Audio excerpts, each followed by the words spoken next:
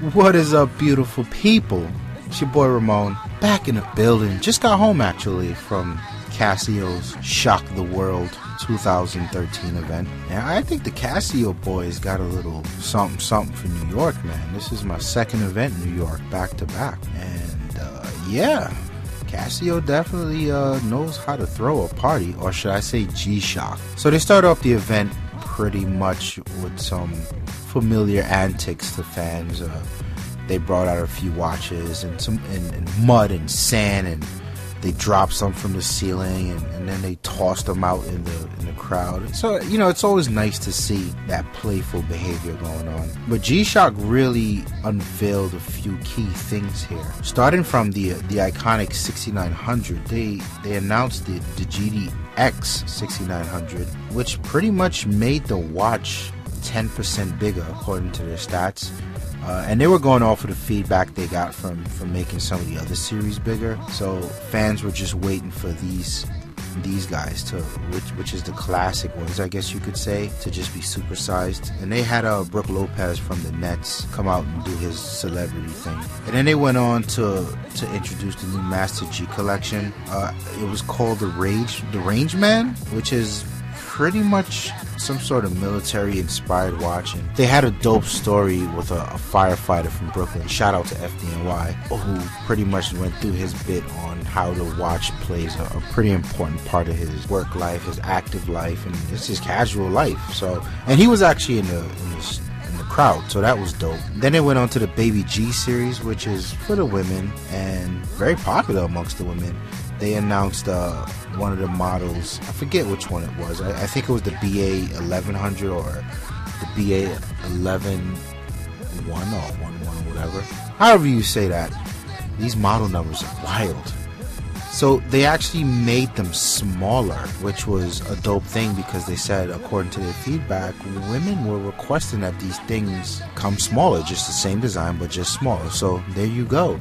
And I think it was available in 9 colors, and they had Jessica Stam, supermodel running around the world. She came out and did her bit. Then they announced some incremental improvements to the Bluetooth model. I thought it was dope that it could actually see your emails. Well, not see your emails, but notify you of emails. And it's also got a trigger in there that'll allow you to control your music from the watch. Control the music on your phone from the watch. Also pretty dope. But it was one or two more things added onto that. But I think the showstopper for the night, definitely the watch that owned the event, was the MTG, which stood for Metal Twisted G-Shock.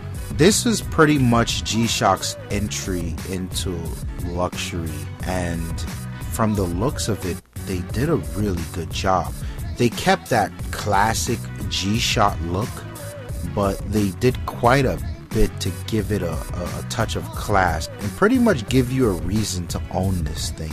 Now, there's a lot going on behind the engineering that they did, and I wish, like, I couldn't take notes fast enough, and I wish I had some release information there for you, but they pretty much had to re-engineer the way shock worked. And because they're big on shock, and every G-Shock made has to have a certain durability and resistance, they had to rethink that with the introduction of metal. Now, when you factor all of these things in, this guy is not cheap. It starts out at $900, and they had a good bit with, I forgot who he was at Tourneau, but he was talking about how he was a collector, and Tourneau's got the exclusive to sell the watch this holiday season, so on and so forth. So it was pretty dope, and I like the attempt that they're making to enter the luxury market in terms of watches. So the silver one will be $900, and then after that there'll be an all black one that will be $1,000, and then after that there's a limited edition one with, I think it was black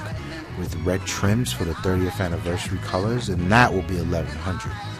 But listen, you catch yourself saying, wow, $900, $1,000, $1,100 for a G-Shock, but believe you me, when you see this thing, when you hold this thing, it reeks of quality. Like, this is a nice piece, and I didn't say watch, I said piece. And knowing G-Shock's legacy, this thing is pretty much going to stand the test of time.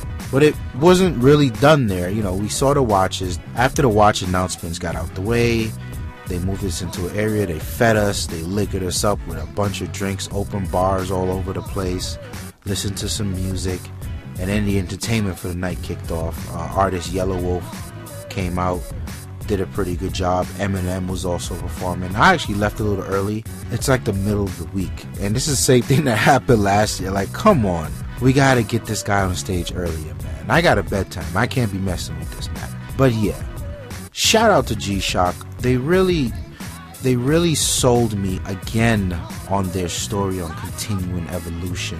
They had my attention after last year's show, but now I think it's time to make that purchase. That MTG is really coming home, and it's a really fascinating brand, especially when taking into the fact that the founder has this attitude of never give up.